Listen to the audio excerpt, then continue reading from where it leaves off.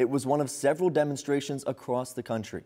Another one took place this morning in front of Phoenix City Hall, where people were calling for every vote to be counted. Stop the cheat! Biden got beat! Stop the cheat! Biden got beat! We need to make sure we're taking our country back.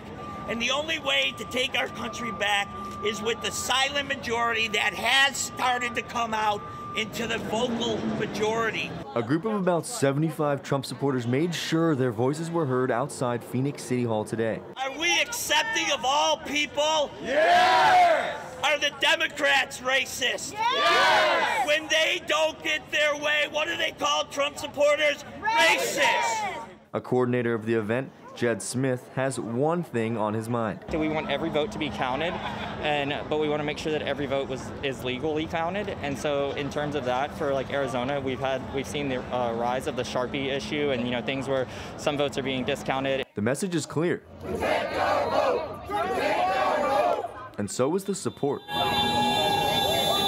People came out from different demographics and ages, including 14-year-old Anthony Gallegos. Trump's gonna win. Trump has won. It's just that Biden and his crooked ways.